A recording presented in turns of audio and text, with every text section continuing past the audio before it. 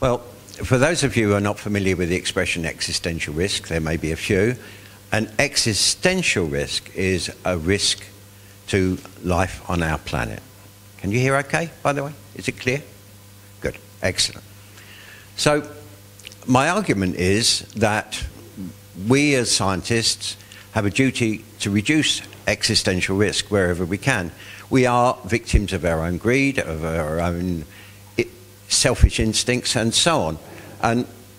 But science, as science, we are kind of like a technological priesthood in some way, and we should not be elitist in our approach to what we do and always think of the impact of what we do on humanity.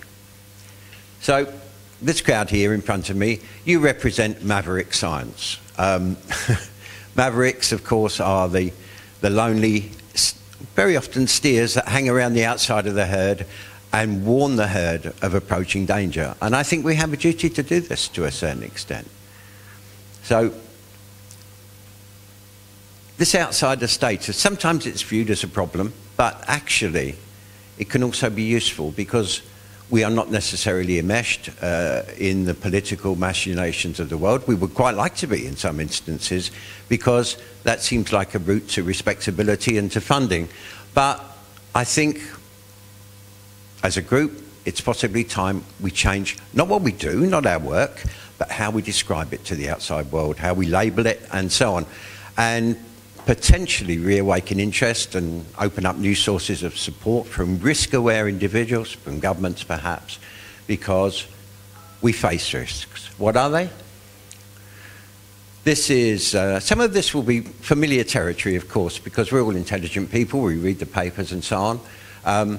Here's one. This is a UN projection, very recent, of global population, and you see by approaching the end of this century, we're looking at, in the worst case, more than double the current population of the planet. It has been suggested that we already use the resources equivalent to about 1.5 planets. We're actually using the resources half more of a planet Earth than we actually have already. So by the end of the century, it looks like we would need 3 planets to live at even at the level which we live now. We live very comfortably, but of course you realise that we do better than most. Artificial intelligence represents another risk. I won't dwell on this, but I would just like to point out that on the left-hand side of the image there is a neural network designed by a human being. On the right-hand side is a neural network that's designed by an AI.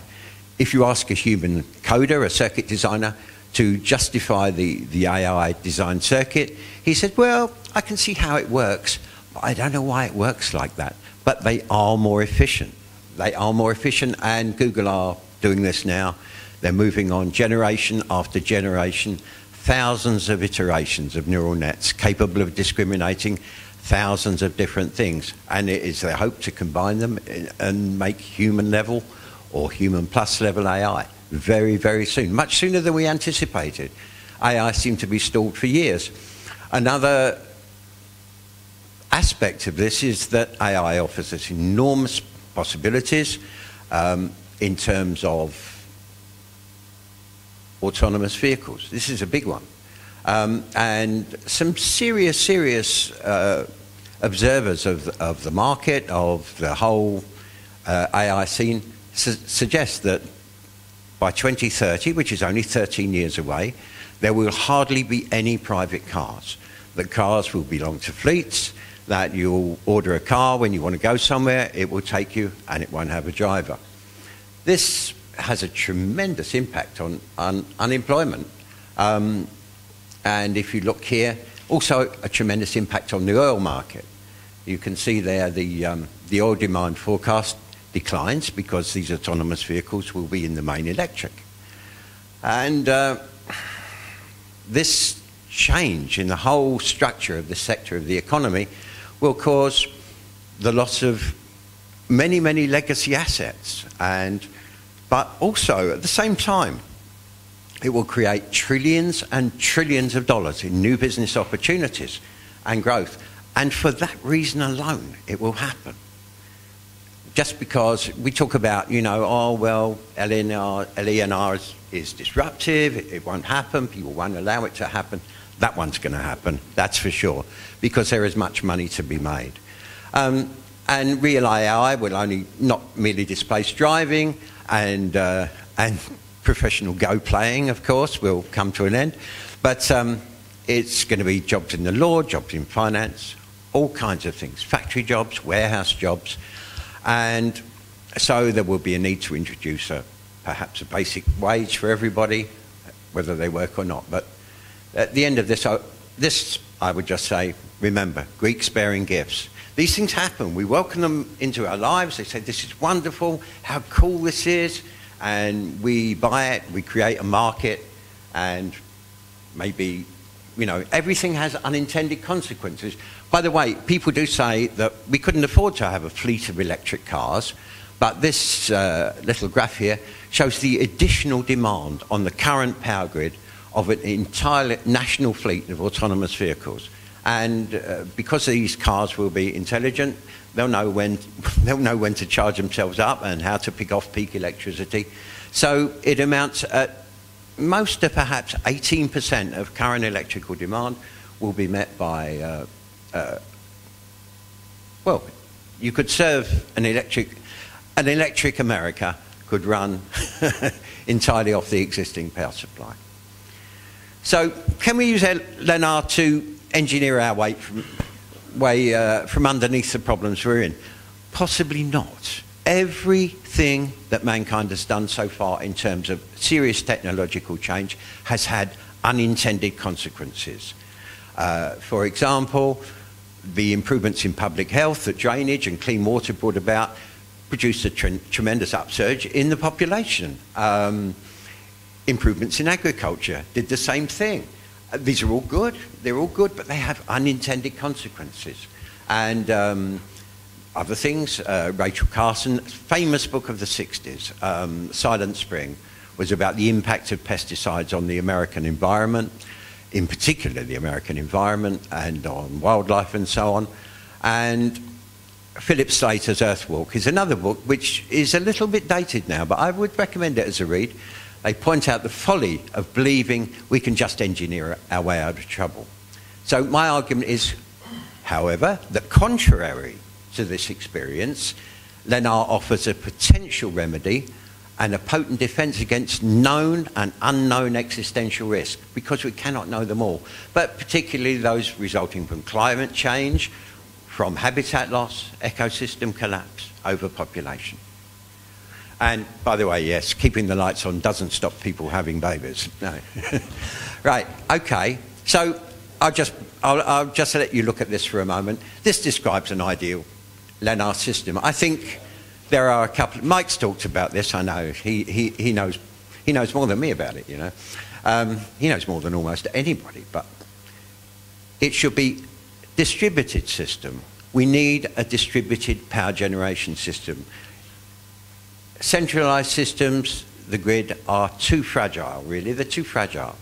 And a distributed system obviously is more resilient and will be good for earthquakes and disasters and asteroid strikes, and it would help a lot. And point number 5, it must be zero carbon, zero emission. I can't see why it would not be, but it's very important. There are also, I've been thinking about some of the objections, and I class objections of 2 kinds. I'm not going to describe them all, but there are the reflexive objections that people have. As soon as you mention cold fusion, they say, oh gosh, what ridiculous nonsense. That is a reflexive objection. When you hear the reflective objections, you know by then that the people you're talking to have actually thought about it a little bit. And they mention the economic disruption. My answer to that is, we are going to get disrupted over the next 20 or 30 years like you cannot believe. I'll give you a little example of things that we don't even know about. A friend of mine works for Guido Industries in China. They're working on the M-Drive project. He phoned me up and said, Alan, what can you tell me about the LENR business at the minute? I really, really need a power source because we've got this baby up to 25 newtons per kilowatt now. They have a self-lifting, hovering platform. They don't talk about it. This is supposed to be a secret, and I know you will never, ever tell anybody. But it just goes to show. Disruptions are coming. We haven't even thought about them. The last one. If everybody in the globe had access to energy, it would fry the planet. Well, the figures are there. Nonsense. We could produce 20 times the electricity we produce now. It would make hardly any difference of itself. The things we do already are more disruptive. There, for example, is a graph showing the effect of just human population in a small growing town in America on the temperature on still evenings. And you can see it goes up where it goes up from 1,000 people to 10,000 people and so on. It's quite old data, but I just think it's a beautiful example of good data on a mesoclimatic change, a man-made change, just by living together in a little town. So the world's going to need more aircon for sure. And this one also important. Let's skip this. Wars, terrorism, who needs it? This is really the key thing as far as in my opinion. I did a cost, being a businessman, sort of, I did a cost-benefit analysis. And if you look on the left-hand column there are the risks, you know, pandemic, solar flares, global war, the little things that happen every day. On the right-hand side, there are a couple of columns. There's the benefit and there's the harm. And the very last column on the right, I have balanced the benefit. I did the calculation, and I think the benefits of a distributed, clean LENR system outweigh the harm by a factor of about 7. Just very briefly on the military one, I think this may be one reason why people don't like it. It evens up the balance. Yeah, wars have been fought over resources. Wars have been fought over access to oil, of course, and so nobody will fight for energy anymore. So that's helpful. On the other hand, bad actors could use it to wage war from remote regions, logistics gets easier and so on. I think on the whole, possibly it's neutral. So there you go. The benefits outweigh the advantages. The only problem is we don't have such a system. But we don't have the steak. We're not even sure what this magnificent steak feast might look like, but we should be selling the sizzle. Everybody I know of who works in this field has a little dream. We should talk about it more. We should sell the sizzle because we haven't got a steak. And by selling the sizzle, hopefully we will create a climate where the funding will begin to flow and so on. Inspiring funders with the thought that long term, what we have is possibly the only way. And hang on, where are we going? Here, that's it. So reach out and build new audiences and new sources of support and so on. The tools to arouse public interest exist and new funding sources can be found. There are 2,500 billionaires in the world. I know that many of them are disinterested or suspicious of something which causes disruptive change, but as I said to you, we have these disruptive changes coming anyway.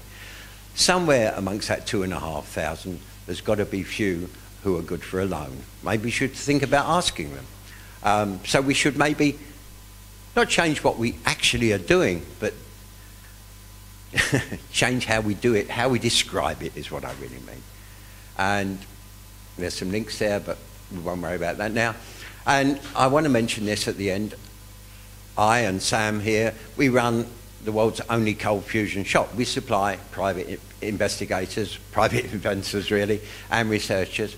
And just here is a calorimetric reactor I built. It's not a terribly good photograph. I never thought I would mention this.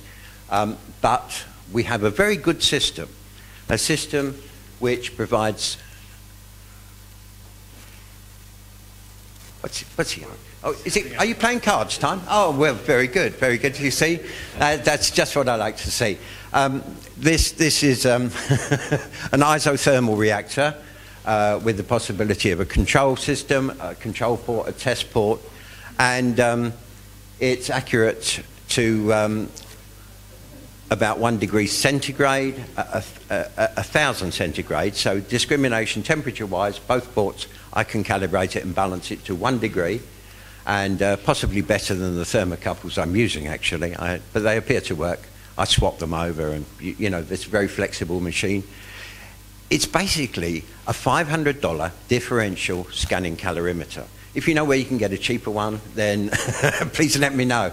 That doesn't include the power supply, by the way, but it does include a power supply, not that particular one. That's a 2.5 kilowatt one. Anyway, and it only uses about 400 watts in total for both channels at 1,000 degrees.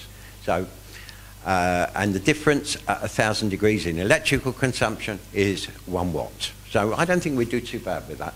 And we would really like to help anybody here who's got what you might call hot fuel that they want to test in any regime up to about 1,000 degrees. I'm very comfortable working, you know, at around that temperature.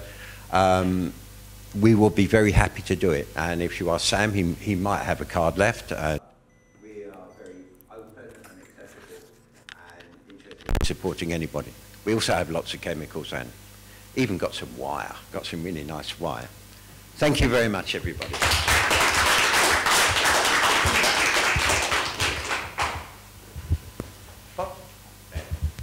Can I just say they genuinely mean that. They donated one of the basic units to the MFMP, and also the lithium, nanoshell lithium that we got in Europe came from looking for heat. So thank you very much. A couple of points on your presentation, if I can find them. The first one is that it's not just the drivers that are going to be out of business, it's the car manufacturers, because one of them did a study and they looked at if they did pooling and staggering on a distributed car usage, automatic driving, they would only need to manufacture 3% of the current volume of cars. So there's a whole lot of embodied energy as well as the fuel use that would drop off the table. The population average family size in Bangladesh is only 2.2 now. The last place on earth really to have a boom is Africa, and we just need to give them smartphones and the internet, and then they'll give up. And in terms of the existential risks for people just about in my age group, in the US, prescription opiates now account for 55,000 deaths. It's the largest killer for people under 45. So you could argue it's depression and just the pain of living, but that's my opinion on that. Yep, very, very true. I said about us welcoming, you know, what are actually bad actors into the world. Who would not have thought that opiate painkillers were not a good idea? Who would have said initially, Vicodin, terrible idea, but it causes terrible misery. Antibiotics also have caused problems. They've saved our lives. They've saved millions of lives, but they are also beginning to cause problems. Every drug, and when I say drug, it's a very broad sense of drug, every drug contains the seeds of a new disease. This is the big problem, unintended consequences. Anybody else? Yeah, I have a thought for you as to what success in an intermediate state might look like in two different areas. I'm picturing what success in academia would look like. It would look like a colleague stealing the approach, grabbing funding, shutting you out of funding, and having others work on it. That's academic success and promulgating the science to the mainstream. And in industry, the success looks like, after a lot of work is done, of having perhaps a Chinese competitive company starting just to borrow some of the technology and mass produce it for a third the price that anyone can do it. So that's right. That's only an unintended consequence, of course, for the original manufacturer. It's an intended consequence for the Chinese. Yeah, that's what things look like. I think their wildest dreams. Sorry, Peter. I think maybe we should come to an end, because if Fabrice David is here, I think he would like to speak for a few moments. There he is.